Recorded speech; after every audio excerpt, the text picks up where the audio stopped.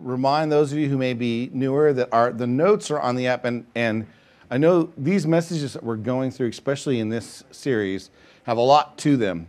So all the verses and the main points are on the notes of the app if you ever missed that. The other thing too is that we leave it there. So let's just say you don't have the app right now. Don't sweat it. Afterwards, right out on the little square table here, there's a sheet that explains how you get the app. You can get that. And we don't take those notes down till at the end of the week. So you have several things. And then also, if you do take notes, don't forget at the end to hit that little share button, and you can either text it to yourself or email it to yourself. So you'll have those for later. All right, let's jump into it. One of the cornerstones of a healthy relationship, it could be friends, it could be spouses, it could be parent to child. Healthy relationship, period, is consistency. That actually should be one of the key questions in the back of our minds if we're entering a relationship. We look at a person and say, are you consistent? Are you consistent? See, consistency means maintaining a regular pattern of behavior. A consistent person exhibits qualities such as dependability and predictability. The fundamental question behind it is, can I count on you? Is the person that I see today the same person that I saw yesterday? You see, this is one of the really tough things. Let's just say in a relationship, if you've ever had a relationship or know someone who's had a relationship with an addict, okay? A lot of times, folks that are struggling with certain things are fine, but then there are times when they're not. The problem is you never really know when that is. You never know what it is. And some of you who maybe grew up in an alcoholic family, right? You may remember when you went home wondering, okay, are they sober or not? Because it made a difference. They weren't consistent. You didn't come home to the same thing, or they didn't come home the same way. It was different depending on whether they were using, or maybe there's some folks who just wrestle with anger. It has nothing to do with drugs and alcohol or whatnot. It's just like, is this a good day? Is this a bad day? Are they feeling sorry for themselves or not? It's a tough thing, but it is an important thing. When you lack consistency, there's a breakdown of communication and trust, because you don't know what you're going to get. One day, jumping on the couch is fine. The next day, jumping on the couch will get you a backhand. Right? One day, a good morning, how are you is great. The next day, a good morning, how are you? Don't talk to me. Kind of a thing. And it breeds cautiousness. It breeds a lack of consistency and dependability in a relationship that breaks down the relationship. Because one day someone can be attentive and kind, and the next day they're neglectful and abusive. Or sometimes it's the next hour. And some of you, unfortunately, have been in these kinds of relationships. You know exactly what I'm talking about. It's really no relationship at all. And it could be, and a lot of times, that person is fantastic. But in those moments when they're not, it is hell on earth a lot of times. And so when we look at healthy relationships, we look for consistency. We want to grow and be more and more consistent. And as we seek to know God, which is what this series is all about, it's important to know whether or not God is consistent. And the simple answer to that is God is unchanging. God is unchanging. Now, I could tell you the seminary word that we use, which is immutable, but all you need to know is immutable means he does not change. So let's just stick with that. The God does not change. And so there's several different aspects about this, and we're going to cover 6 of them today. Now, this at times could seem way up here, all right? So can I just say, just listen to it, take away from it what you can. But may I also say that this is really, really important. It's really important because if you get in a relationship with somebody, you want to know, are they dependable? Are they consistent? And then how do you determine that? And so just do the best you can. If there are things that kind of go up here, that's fine. That's why I give you all the verses and everything that you can go back and look at it yourself so you can kind of chew on this. Because let me tell you, I'm still chewing on this, and I went through all this higher education. I went through all of it this week. And I'm gonna give you a glimpse of what I found out, but there's still so much more I'm still finding out. And that's the nature of who God is. All right, so let's jump into this. Number one, God's life does not change. Life, as we understand it, he really is something different, but we understand God's life does not change. So in Psalm 102, verses 25 through 27, the psalmist cries out this: in the beginning, God, you laid the foundations of the earth, and the heavens are the work of your hands. He created it all. They will perish. That, by the way, that doesn't mean we shouldn't take care of it. But the truth is, no matter how well we take care of it, it will perish eventually. Second law of thermodynamics, by the way. It's science. Anyhow, they will perish, but you remain. They will all wear out like a garment. Like clothing, you will change them, and they will be discarded. But, in contrast, you remain the same. And your years will never end. People come and go. Cities, buildings come and go. Mountains and valleys come and go. But God never abdicates his throne. He does not. He is from everlasting to everlasting. He is not going away. This passage, interesting enough, is also quoted in Hebrews chapter 1, verses 10 through 12, almost verbatim, but in Hebrews it applies to Jesus. That he is also forever, remains the same, and will never end. And in essence, what this means is this: God has always been there, and he will always be there. God has always been there, and he will always be there. And there's two really cool things that come out of that. Number one, God is not going away. God is not going away. But there's another thing I want you to understand this, is that God has an eternal perspective. So if you're at least over 26, and maybe if you're under 26, but if you're over 26, what you realize about life is that what you thought you know, you didn't really know. And what you know now is good, but you'll probably learn more later. If you're under 26, you probably think you've got it. You figured it out, and everybody else is an idiot. Okay? And we were all there, so I'm not pointing any fingers. All right? But if you're older than that, what you understand is that for human beings, there's so much that we haven't experienced. There's so much that we haven't learned. But for God, he was around before even time began, but he's been around since the beginning of time. There is nothing under the sun that you and I are seeing and freaking out about that God has not already seen. He is eternal. Matter of fact, I'm surprised he doesn't get bored. He's not human where he gets bored, but you understand my point. And so not only is he always there, but he has an eternal perspective. All right, so God's life does not change. God's character does not change. God's character does not change. And again, all of us know someone, maybe this is you yourself, but all of us know somebody who was like this when they were younger, and they're not like this now. We all know somebody that before the surgery was this way, and after surgery was this, or before somebody passed away was like this, and after they passed away was like this, or before they got clean and sober they were like this, and after they got clean. People change. We all change. All of us. Our character changes. Hopefully for the good, but sometimes not so much. But God's character does not change. It does not change. Exodus chapter 3, verses 13 through 14, right? God is calling Moses to lead, and Moses keeps asking questions. He's really just trying to get out of it.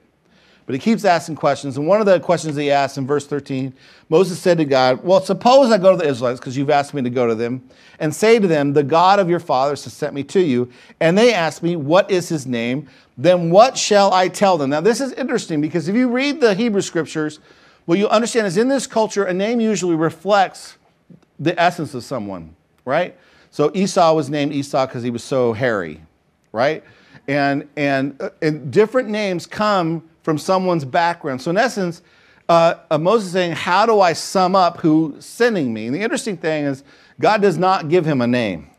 Verse 14, God said to Moses, I am who I am. That is what you are to say, the Israelites, I am has sent me to you. Now, I am is Yahweh.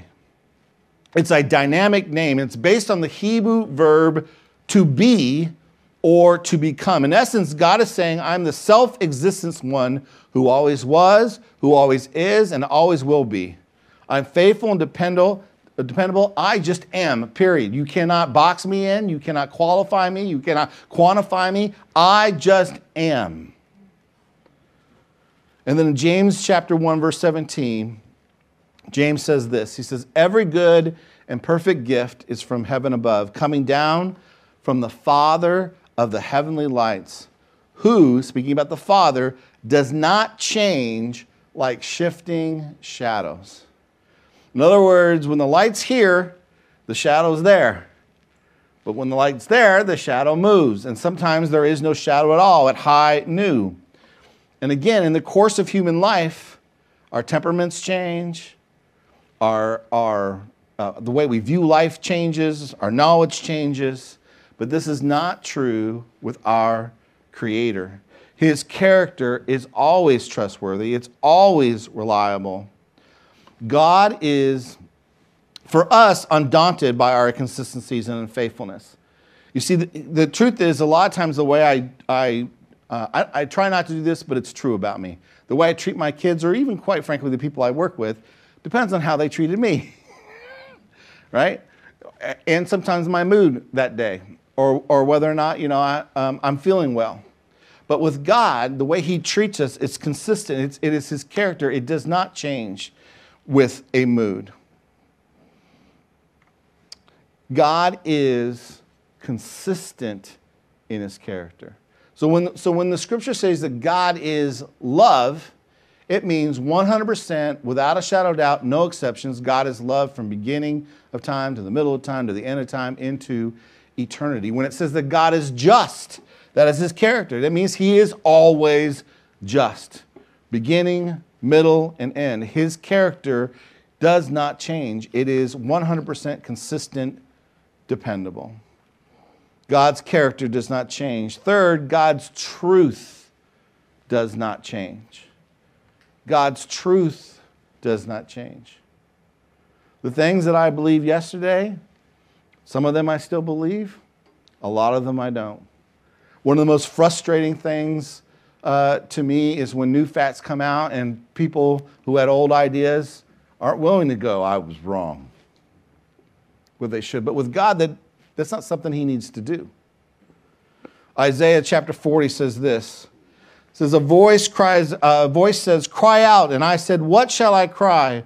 All mankind are like grass, and all their glory is like the flowers of the field. The grass withers and the flowers fall because the breath of the Lord blows on them. Surely the people are grass, temporal. The grass withers and the flowers fall, but the word of our God stands forever. In this context, he's saying that Assyria, who had bothered the Jews, was gone, and Babylon was gone. In other words, the nations come and go. But when God says, I will stand with my people, when God says, I will bless my people, His word abides forever. Sometimes people say something that they don't really mean simply because they don't know their own mind, or it's the heat of the moment. Our views change, right? We frequently find that we can no longer stand behind the things that we used to stand about. But God does not suffer from this. God does not suffer from this because there is nothing He needs to learn. There is nothing He needs to learn. There is no new information to God. Luke 21 says it this way, heaven and earth will pass away, but my words will never pass away, Jesus says. I mean, when you look at, in terms of my life, earth and the heavens are long lasting. And even if you think the earth is going by the wayside, the stars aren't. They are long lasting, but this says that is nothing compared, Jesus says, the words that I'm speaking to you now. The words of human beings, my words, can be unstable things, but not so the words of God. They stand forever as abidingly valid expressions of his mind and thought. No circumstances prompt him to recall them. No changes in his own thinking require him to amend them. His truth does not change because he is the ultimate know-it-all. Fortunately, by his character, he's not as bad as other know-it-alls. But he is the ultimate know-it-all. And part of the eternality of God, and this is hard to explain. I've explained it before, and the best way I can explain it is this. We understand through science that the starlight that we see is not the starlight of today. So if you were able to travel to a star, let's say it would take you years and years and years to travel to that star, right? The light that leaves that star today won't reach us for years, hundreds of years, 1,000 years. Okay? So technically, the light that we're seeing from the star is in the past. It's not present. If somehow you could be on Earth and on that star at the same time, you could see the present, the light leaving, and the past, the light receiving. Are you following me so far? I'm not asking if you're understanding, but are you following? Okay? In essence, that is what time is like for God. Time is like light. He has, I'm not talking about literally, this is just a way for our to understand it. He has his left foot at the beginning of what we call time. He has his right foot in time, which we haven't even experienced yet, at the end of time, and he sees it all at once. Yes, it's very complicated. But I will say this, if you can see beginning, middle, and end all at once, forget the fact that you created it, right? Nothing surprises you. Nothing surprises you. You already know the result of what the actions are going to be. You already know the result of your truth. So when God's truth does not change. So this is the problem, by the way, with the whole idea of being progressive. See, the idea of being progressive is we understood this. Now we're smarter and we understand something new. And by the way, human beings have and should progress because we're playing catch up with God. But our progress should never seem to go past God. There's one politician who shall remain nameless that several election cycles ago was asked about the Bible and a certain topic. Well, the Bible says this about it. And their response is, well, then the Bible should change. No, it shouldn't. No, it shouldn't. It doesn't matter how much society changes. It doesn't matter how much people change. God's truth does not change because it's steeped in what is true, period, end of question. So here's the bottom line of this. If you find yourself following along in contrary to God's word, and not just what one person says it is, but I'm saying from the beginning of time to now, it's pretty consistent that this is true. You are wrong. Because God's word never changes. All right.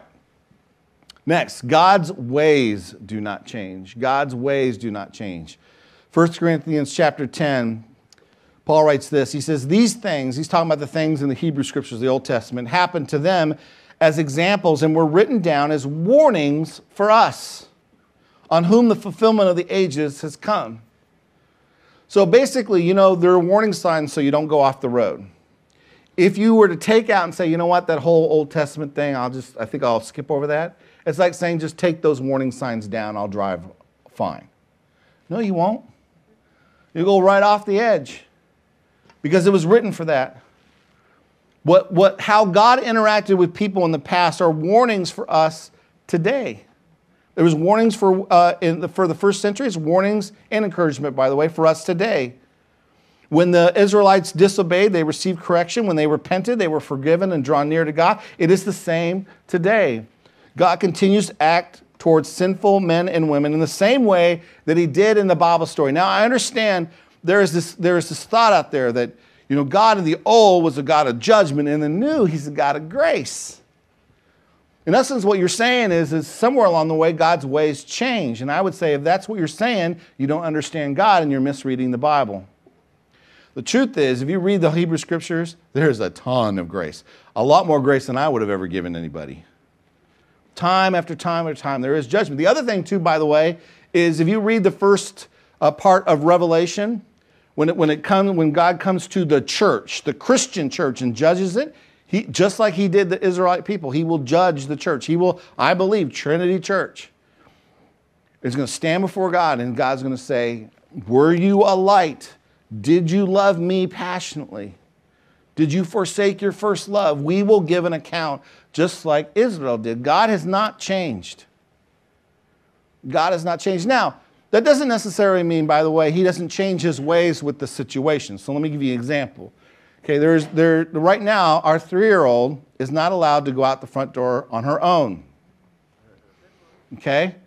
And that is the way. Now, when she's as old as my young adults, that would be a stupid rule to have.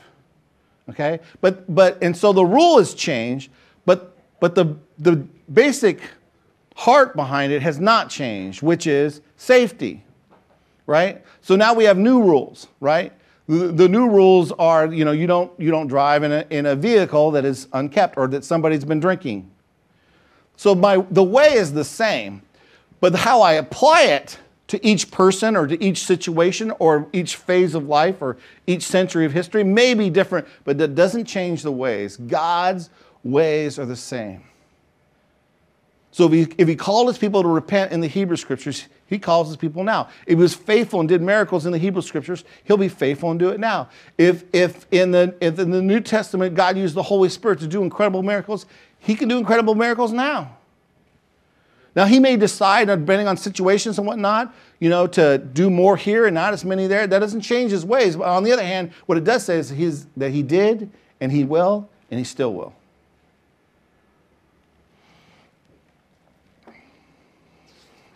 His ways do not change. Next, God's purposes do not change. God's purposes do not change. In Numbers chapter 23, verse 19, it says, God is not a man or a human being that he should lie. That doesn't say a lot about us. He's basically saying that's the nature of mankind. We lie. God is not a man that he should lie, nor a son of man that he should change his mind. Does he speak and then not act? Does he promise and not fulfill? And by the way, the answer to those rhetorical, no. God does not speak and not act. In other words, if he says something, he's going to do it. He does not promise and not fulfill. God is different from us. Our experience is that people do lie. Our experience is that people do change their mind. Our experience is that people do speak and not act. Our experience is that people make promises and don't fulfill them. People who generally do this, we think very, very highly of. As a matter of fact, we treat them as unicorns, especially in our world and society today.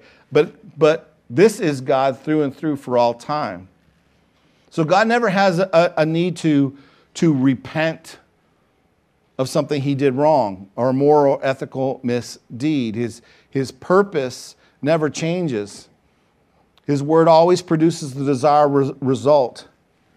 It's never uttered into void. In Psalm 33:11 it says this, but the plans of the Lord stand firm forever, the purposes of his heart through all generations. So a couple of just quick observations here. One, understand God's plans, if his purposes never change, his plans go through time.